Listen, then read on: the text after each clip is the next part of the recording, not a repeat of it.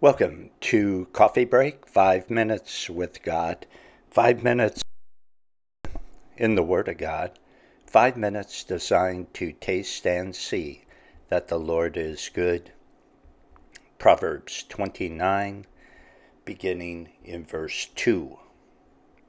God says, "For the transgression of a land, many are the princes thereof.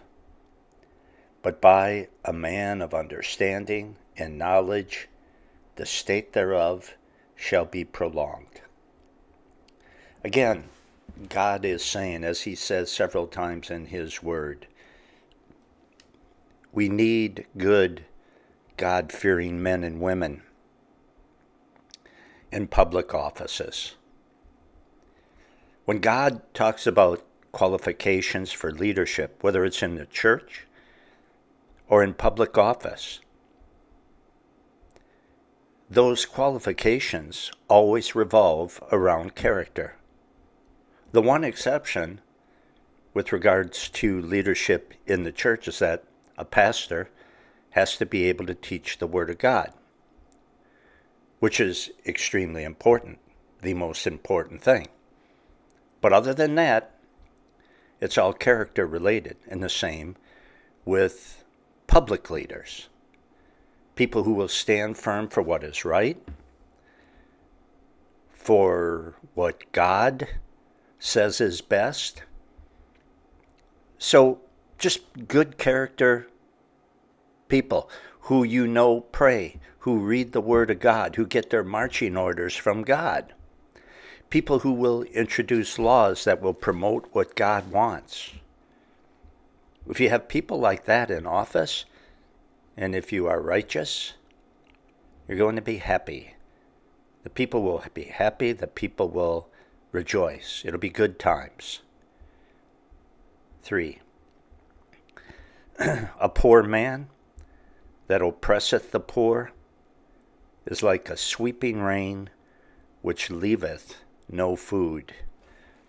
Fast living is fine if you want to shoot up like a rocket and then crash just as fast as a rocket coming down.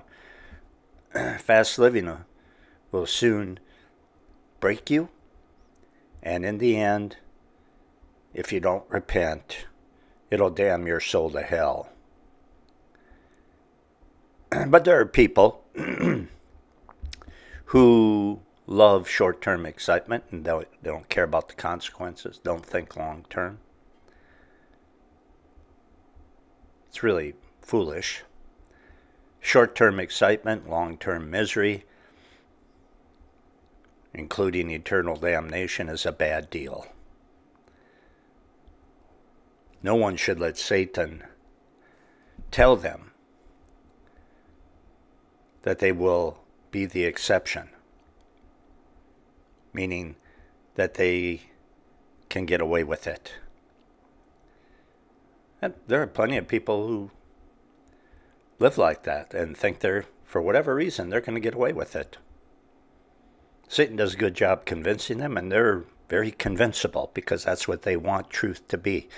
It doesn't matter what you want truth to be. Truth is truth. It's objective, whether you want it or not. There are a lot of people in hell right now who believe that they could get away with their fast living because they believed one of Satan's biggest lies.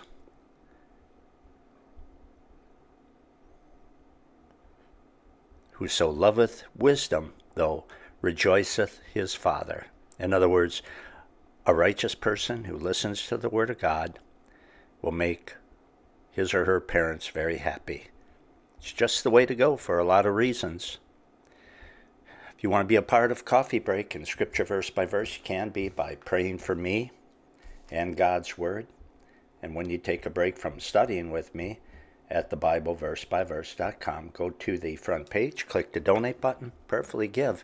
As the Lord may lead, that also makes you a part of this ministry. See you next time on Coffee Break.